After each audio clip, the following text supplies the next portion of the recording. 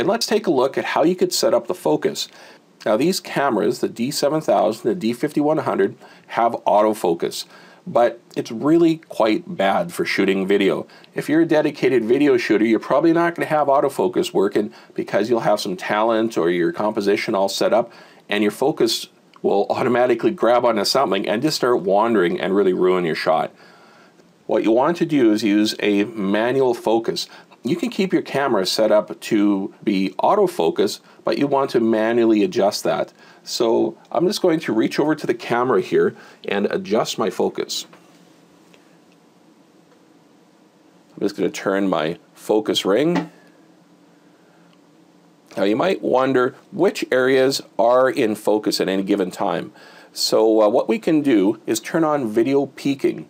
And what that does is highlights areas of the image that are in focus. So I'm going to click on focus and turn on peaking. Now when you do that, it turns your image into grayscale and allows you to see which parts of the image are in focus. These areas outlined in green are considered to be in focus. Now I'm just going to adjust the focus a bit more, and we'll watch how the video peaking picks up on different areas that are in focus. So I'll focus closer. I'll move the focus further away.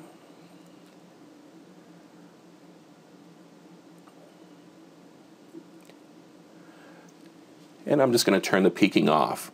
Normally, you could see just fine what's in focus, but a lot of times people will shoot videos with a separate video puller, and that's someone who's standing beside the camera and his only job is to move the focus while someone else is shooting the video.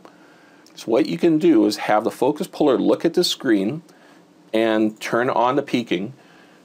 Then they can transition the focus from one point of interest to another very easily. Sometimes it's not practical for the focus puller to be looking at the same screen depending on how you have your rig set up. So what you can do is just clone it, and this brings up a separate image. And now if you're on a laptop, you can take this and put it on a separate monitor, and the focus puller can look at this one instead. And to turn that off, you just click on clone here. So turn it on here and off there. Now depending on the composition and the subject matter here, the peaking can have some problems. And it'll have problems if there's not a lot of contrast and light. So a really dark scene, not a lot of contrast, you might not see any peaking lines here.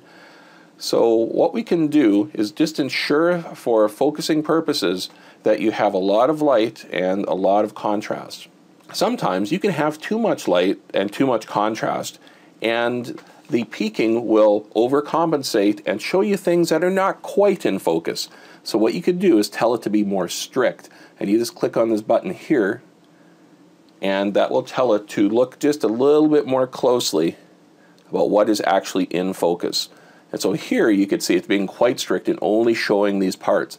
So you really have to experiment with this. It depends on the scene. Normally it doesn't have to be strict, but sometimes you will need to enable it. I'm just going to turn off peaking. Now one other thing we could do here, even though I said you shouldn't use autofocus while you're recording, if you're just trying to set up the composition, you can use autofocus to bring in the focus close to where you need to be. So let's say I wanted to focus in on this area here on this flower. Now all I need to do is click on here to bring up my focus box, and then you just left click anywhere on the image. That just moves the target box. You haven't told it to autofocus yet.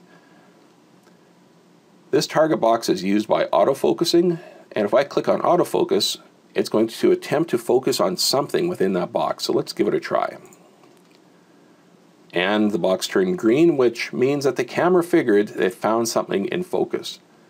Now you can also zoom in on this area under the box. So if I just click on zoom, it takes us a lot closer. And then you could just fine-tune the focus if you like. Now I'm just going to move the focus here a little bit. And I think it got it pretty close. So you turn off zoom, and it brings you back. So this target box here is used both for focusing and zooming. So let's say, even though I know this area up here is out of focus and I don't want to focus on it, but I want to zoom in on it, all you have to do is put the box on it and hit zoom. And then when you don't need the focus box anymore, you can just turn it off. And peaking, you can also change the color. So if I go here, don't like green, but I want to peak in yellow, you could do that. Or maybe in red, it's whatever you prefer. So I'll turn off peaking. Now in the bottom right-hand corner, you'll see some indicators. And let's start off with this one here. If I'm recording, this shows the elapsed time of the recording. So currently 3-4 seconds of video has been recorded. And so when you stop recording, that turns it off. This also shows the current aspect ratio. And I'm just going to try changing that aspect ratio. Let's go directly into CinemaScope, 2.39:1. Makes it look like a anamorphic widescreen here. This aspect ratio now shows here at 2.39:1. This 23 here is the frames per second that this imagery is being displayed in live view. This is not the frames per second that your video will record. So I have a fairly fast computer here, and it is currently displaying images here in live view at 23 frames per second. And if I were to start recording, it's still putting images here in live view at 23 frames per second. However, it is recording the video at 24 frames per second because that's the video standard, the video format I've selected on the camera LCD menu. On slower computers, you'll see this frame rate slow down, and on my tablet PC, this will drop down to 11 and 12 frames per second depending what I'm doing, but it's always still recording at 24 frames per second on the camera. This status indicator here shows what the battery level is, and I have a freshly charged battery, so that is 100% remaining. And this one here shows how much time is left for the thermal countdown. Nikon will only allow you to have live view running for a certain amount of time before you have to shut down live view and bring it back up. And the concern there is overheating of the sensor. And the overheating can occur if you have the LCD monitor on the back of your camera active. But when we're tethered and in live view, it is not active on the back of the camera, so the heating is a lot less. They don't want the sensor to overheat because it'll degrade the image quality. It'll become noisier.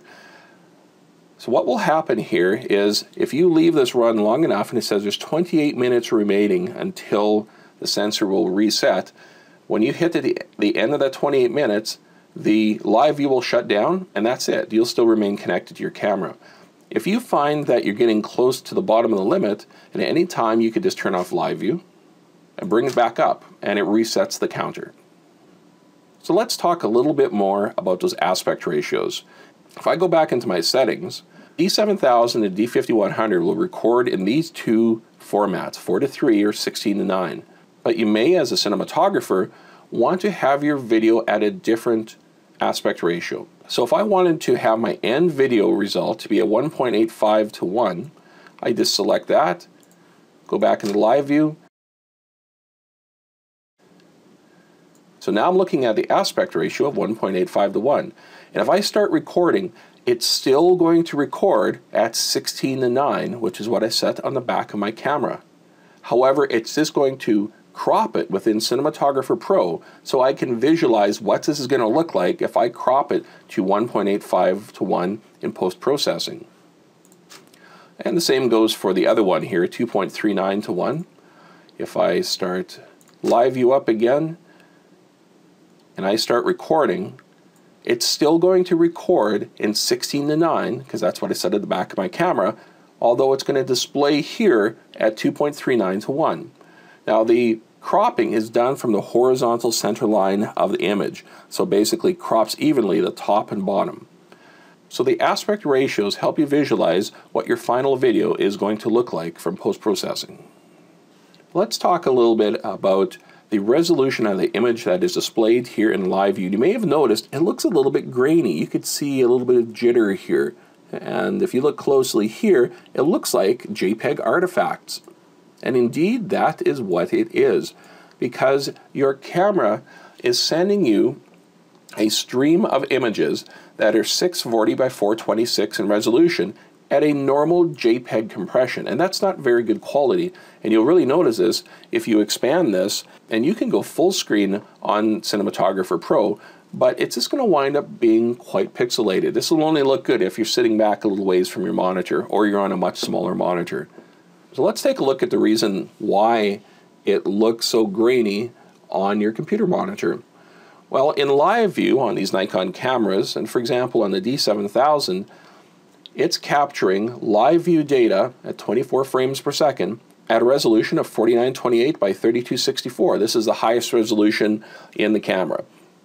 Unfortunately, that's just too big to send to your computer down a USB 2.0 cable at 24 frames a second. So the camera will compress it and shrink this image to a 640 by 480 or 640 by 426 JPEG normal at 24 frames per second. Then it'll send it to your computer, and then we display it in live view. So it starts off at this very large image and winds up down at this smaller, low quality image. If you are looking at this image and wondering, is this what my end video is going to look like? The answer is no. Your end video is still being recorded at 19 by 20 by 1080 or whatever you have set up your camera for. And there's really not too much you could do about the quality here.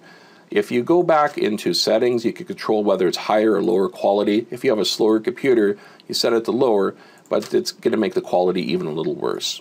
And that's it. That's how you use Cinematographer Pro to capture video using your Nikon DSLR. Happy tethering.